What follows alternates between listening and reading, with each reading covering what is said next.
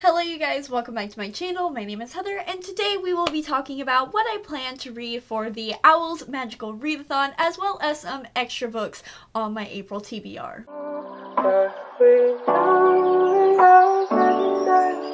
Ever since I heard about the Owls in 2019, I have been so excited for its third round because I wanted to participate so badly. When hearing about it, I just did not have the time with school and all of those things. And I got even more excited when I read Harry Potter for the first time. If you haven't seen those videos, I will link them down in the description bar below. So obviously, once I actually read the series and I fell in love with the series, I was even more excited for the Owls. So I am just so incredibly excited for the Owls. If you are somehow unaware of the Magical Readathon, it is a readathon hosted by G from Book Roast and is the most detailed, beautifully done readathon that I have ever seen. She did such an amazing job making this feel so legit and really transporting us all to Hogwarts, which I think we all have wanted. I would still like my Hogwarts letter even though I already have a college degree. Thank you. I appreciate it. So for my career, I will be doing the Hogwarts professor because that's kind of what I plan to do in real life. So I thought it was a cute little symbolism there. And I will also be taking mermaid linguistics as well. So that's kind of the game plan for the Owls. For the Hogwarts professor, I have to take the course in which I plan on studying, which I would definitely teach history of magic, even though it gets quite a bad rep in the books. I would make it interesting, okay? And then I have to take defense against the dark arts and then an additional 5 courses of my choosing. So I will first be going over all of the planned TBR, planned courses I will be focusing my attention towards. But I also, because I'm kind of an overachiever when it comes to reading, only when it comes to reading, no other avenue of my life, I will show books for every other prompt in the readathon just because I usually read about 10 to 15 books a month and there are 12 prompts, so I might as well just have a book for each of the prompts even if I don't necessarily plan on getting to all of them or they don't necessarily go towards my career. Hopefully that all makes sense. I know that was a lot. Let's just get into all of the books that I plan on reading for this readathon. So as I mentioned, I will be going for the Hogwarts professor career, and the class in which I would want to teach would be History of Magic. The prompt for History of Magic is to read a book centering around witches, and so I will be reading Witches of Ash and Ruin by E. Latimer. This is a new release and it is centering around Celtic mythology, witches, and I believe there's also a female-female romance in here, and everything about this sounds right up my alley. I really love Celtic mythology. It's one of my favorites aside from Greek mythology, and I've also heard amazing things from Ashley from Frolic Through Fiction, I believe is her channel name. I'll link her down below. She has been raving about this book ever since she read it, and she's got me even more excited than I was to begin with, so I really want to get to this one. And E. Latimer may be making a special appearance in an event that I may or may not be planning for May 30th. I don't know. This is all speculation. I'm not going to confirm nor deny anything. Bottom line, really excited to read this. Now for Defense Against the Dark Arts, which is the second course in which I am mandated to take, you have to read a book centering around water and the sea, which is truly the setting that I always and only want to read about, so I'm pretty much covered when it comes to this challenge. I do have 3 options for this prompt. If you are kind of new to how I do these TBRs, I like to give myself as many options as possible to encourage myself to actually follow through with some semblance of structure, because if I just gave myself one option, I would just not read it. As I said, I only gave one option for History of Magic, but you know what? I'm a mess. I'm a liar. Don't believe me in anything that I say. Anyways, so my first option for Defense Against the Dark Arts is Crown of Coral and Pearl by Mara Rutherford. I believe this is about kind of neighboring islands. One of them is the royalty and like the prince, and the prince of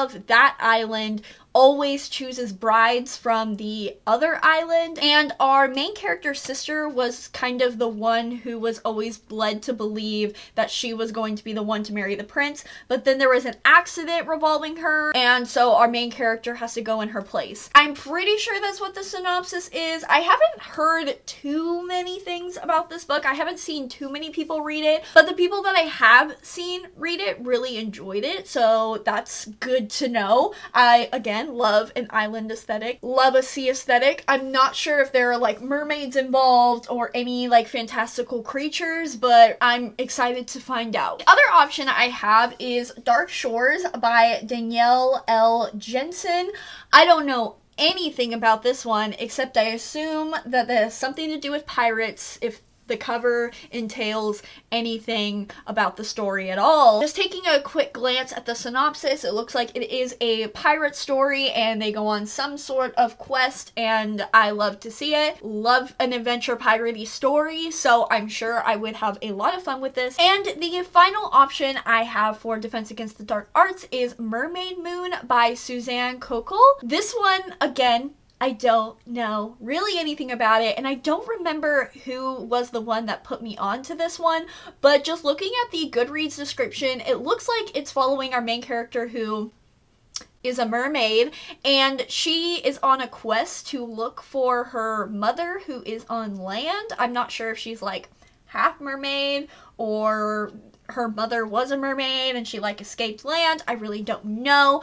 Also from the description, it looks like this is a very flowery, purpley prose book, which I would like to read a very lush, purpley prose book set in water and like land and mermaids. I think that is just a recipe for deliciousness. I am one of those people who purpley prose goes either way. Sometimes I don't like it, sometimes I really love it. It really just depends on the author and the story. So I'm very curious to see how this goes. I would like to see this and I would like to read it. So here is the third option. So now we're going to get into the 5 courses I was able to choose for myself. The first one being Charms, which this one is to read a book with white on the cover.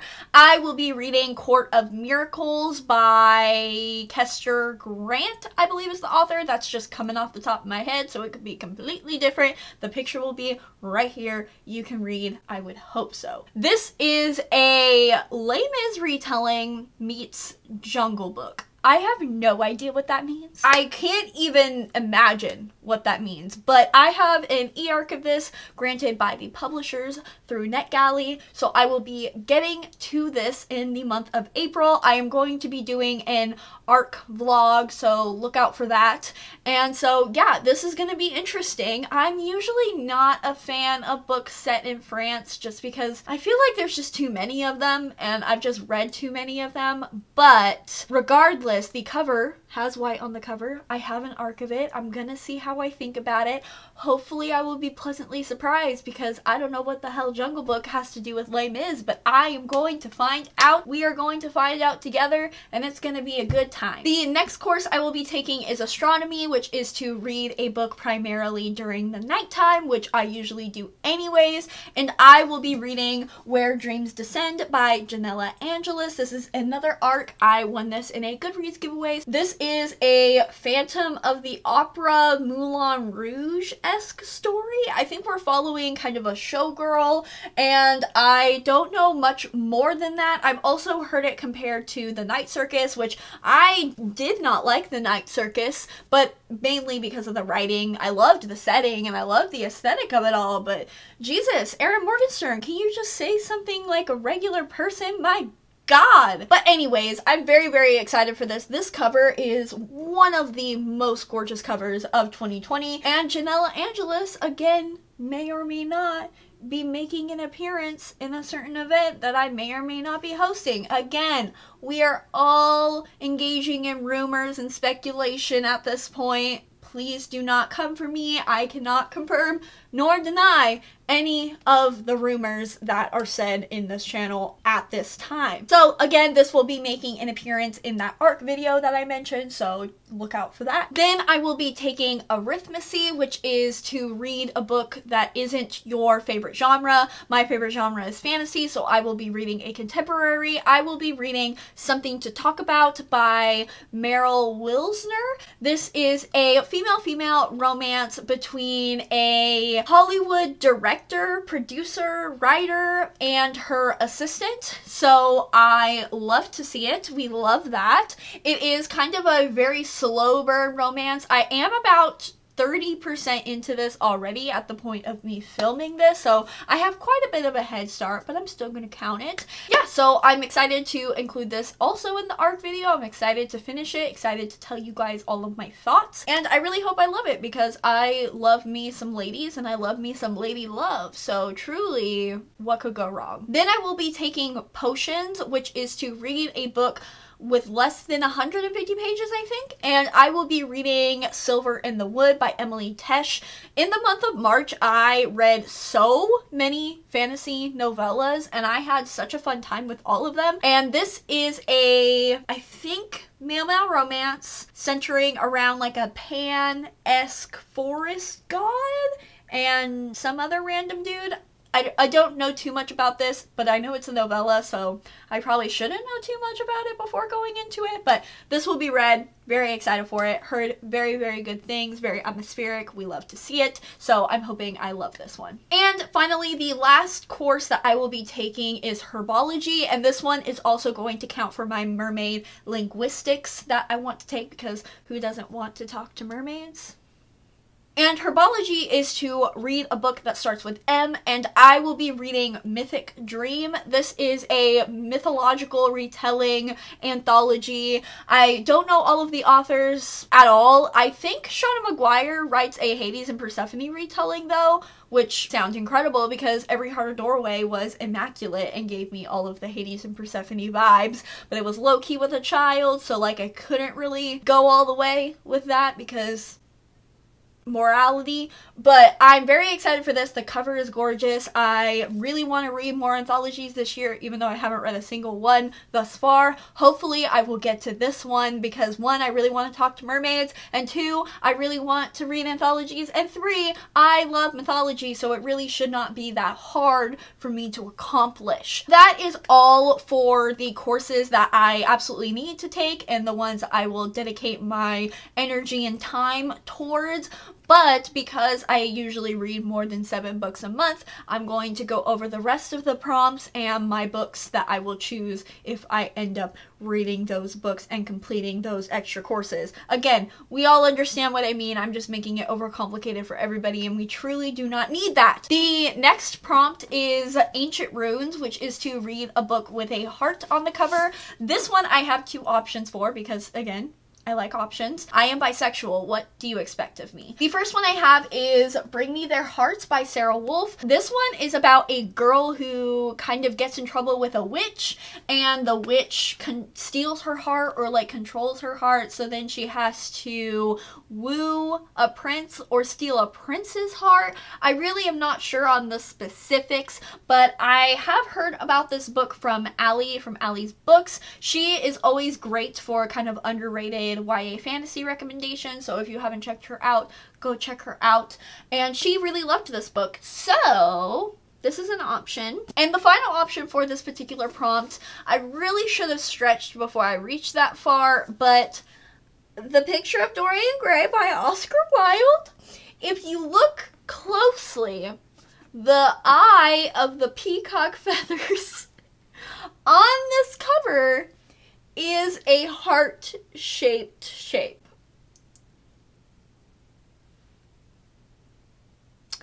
I will not be taking questions or complaints during this time, so thank you.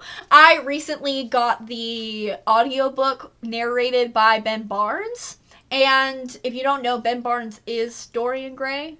He literally played him in the movie. Not the greatest movie, but I still love it because I'm trash for him. So I really want to listen to the audiobook because I only want to listen to that audiobook. That is the only thing I ever want to listen to in my life. I would like him to read me The Picture of Dorian Gray as I sleep. Is that weird? Perhaps, but again, no comments, complaints, or questions during this time. They will not be taken, so leave me alone. The other course I haven't discussed was Magical Creatures, which is to read a book with a bird on the cover, and I could do Witches of Ash and Ruin for this, so I could like double up and have those completed. So I don't know if I don't end up completing any of the other prompts, I can just double up on those. So that's kind of a safety net. For Muggle Studies, it is to read a contemporary, which like I said, I will be reading something to talk about. So again, I can double up on courses / challenges if I don't end up completing all of them. Then Transfiguration is to read a book involving shape-shifting, and for this one I will be choosing Red Hood by Elena K. Arnold. This one is described as a feminist Little Red Riding Hood retelling, and I did have this one on my anticipated reads of the first 3 months of the year, and I was really excited to read this because I saw a particular Goodreads review, and this girl was really angry about all of the man hate in this book. And although I understand that feminism is not about hating men, I mean, that doesn't mean that I don't, you know, kind of hate men sometimes and would like a cathartic experience of a girl killing bad men. So, really excited for this one. I also saw Starla's video about this particular book, and she actually really loved it and thought that it wasn't really man-hating and there was a very well-rounded display of feminism. So, either way, good feminism or bad man-hate feminism, I mean, I'm good either way. So, this one will be fun and a fun time, and I'm excited to check it out for myself if I ended up reading it. And then the last course is to read a book through a random number generator, and I think you could have picked a series of books to pick anyway, but like, I'm not scared. Let's do my whole To Be Read shelf. The only problem is I have both my read and to be read books on the same shelf. I know that's kind of blasphemy for some people, but it's what I have. And so I just went and counted, and from this shelf, not including any of the extra books I have flying around in my room, I have 45 unread books on my shelves that don't count like continuation of series or anything like that. So I'm gonna go through a random number generator. I'll have it here just so you can see I'm not cheating. 1 through 45, let's go. 23. Okay, well now I have to go back and count. I gotta have my glasses on because, spoiler alert, I can't see anything.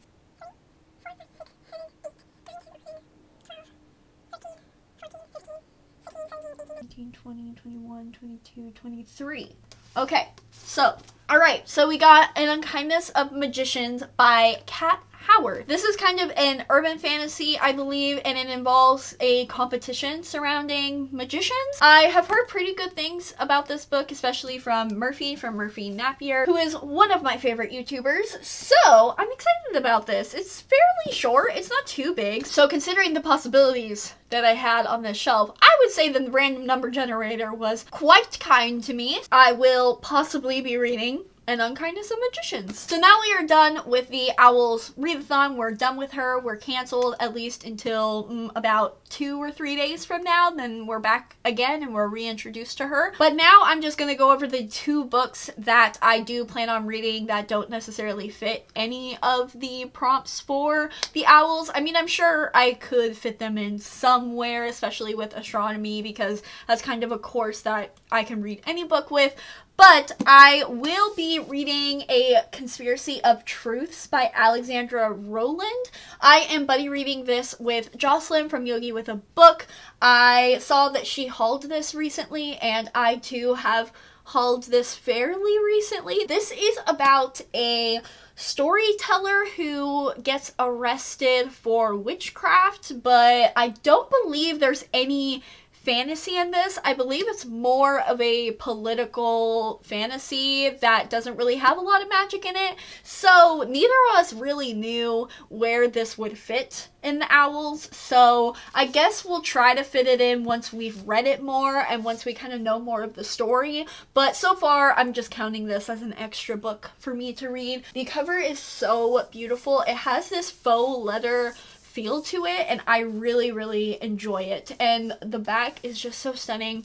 I'm very excited for this. And then finally, I will be reading The Wrath and the Dawn by readathon. This was from my March TBR, and I unfortunately did not get to it during the backlist readathon, so I am carrying it over to April because I currently have the audiobook now. I didn't read it for the backlist readathon because I didn't have the audiobook. Now I have the audiobook, so I will be listening to it / reading it physically at the same time. So this will hopefully finally be read in April because I've been telling myself to read this book for ages and ages, and I really just need to get it done. So here she is. She will hopefully be finally read in the month of April. Pray for me and hold me accountable, please. Alright, so those are all of the books that I plan on reading in April, or those are the pool of books that I will be drawing from in my reading experience during the month of April. I will have G's video linked down below, as well as the website that has all of the prompts and careers and all of the pamphlets. Let me know down below what career you plan on undertaking during this readathon. I would love to hear about your fictional aspirations, and let me know down below if you plan on reading any of the books that I mentioned. If you have read any of the books that I mentioned, would love to hear it. Would love to see all of the things, all of the comments. Just comment anything. Just tell me I'm pretty, and that's all I could ever ask for. So anyways, that's gonna do it for this video. I hope you guys enjoyed, and I hope you guys have a wonderful rest of your day. Bye!